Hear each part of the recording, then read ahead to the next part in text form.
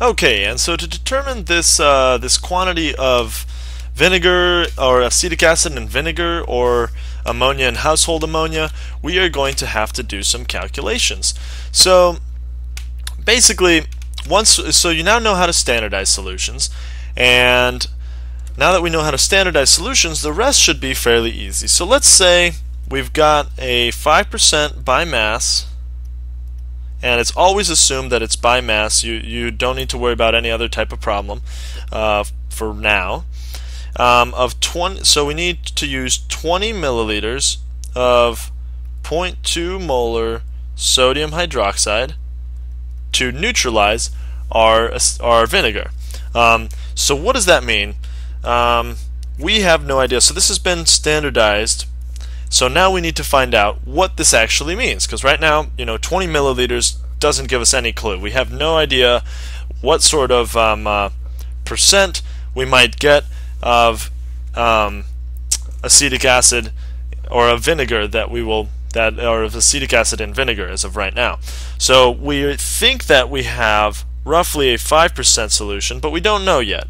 So let's try to figure this out. So we'll start off by just basically taking what we know and trying to find the number of moles. So how can we arrange this equation? We've got moles per liter here, and we've got milliliters here. How can we arrange this in such a way to get moles? So let's think about that.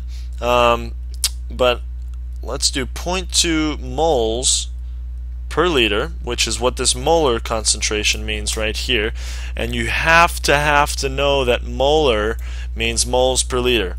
So then what can we multiply this to get moles by itself? Well, since we've got this liters on bottom, we just need to multiply it by liters. So we need to figure out how many liters do we have in 20 milliliters. So that's going to be 0.02.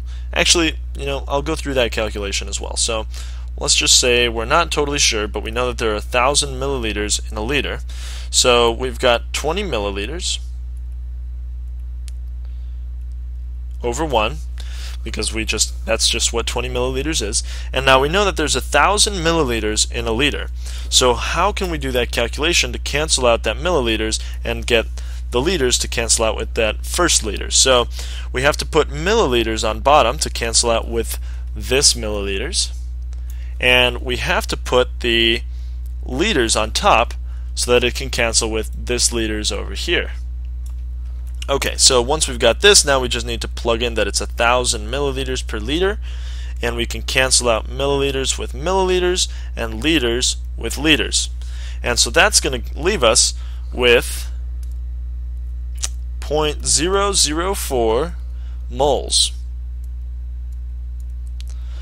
And what are these moles of? Well, we started off, I should have written it right here in this section right here, but this is sodium hydroxide.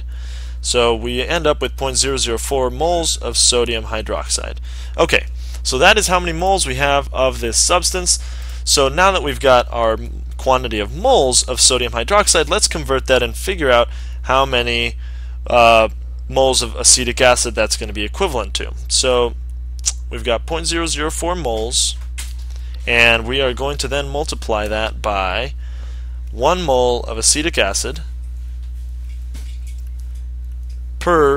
that is required per mole of, once again I forgot sodium hydroxide,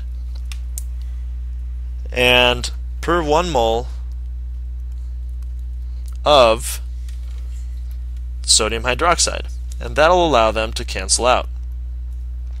Okay, so then we take that and we multiply it by the mass of acetic acid, which is 60.05 grams per mole of acetic acid, and I'm just writing that as AA, not to be confused with Alcoholics Anonymous. So then we cancel out this moles of sodium hydroxide with moles of sodium hydroxide, and moles of acetic acid with moles of acetic acid, and we are now left with how many grams of acetic acid we are going to have.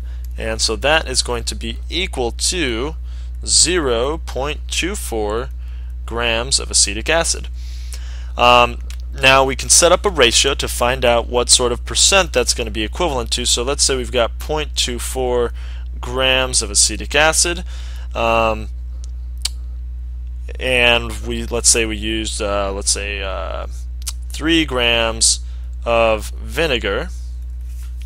Now we can find out what sort of percent we've got because it's going to be out of 100%.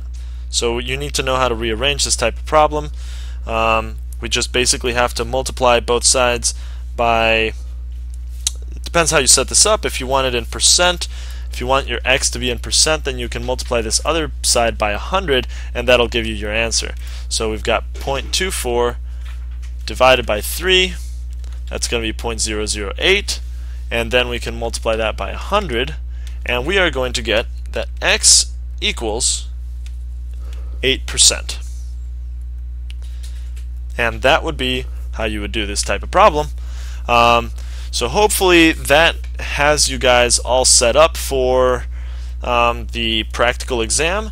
Make sure to watch my final notes, and I think that's it. Let me know if you have any questions. Feel free to comment on these videos and I will try to answer any questions that you have. The sooner that you ask them, the more likely that I will be to answer them. So hopefully you guys have enjoyed working with me this semester, and I will see you at the exam. Have a good one.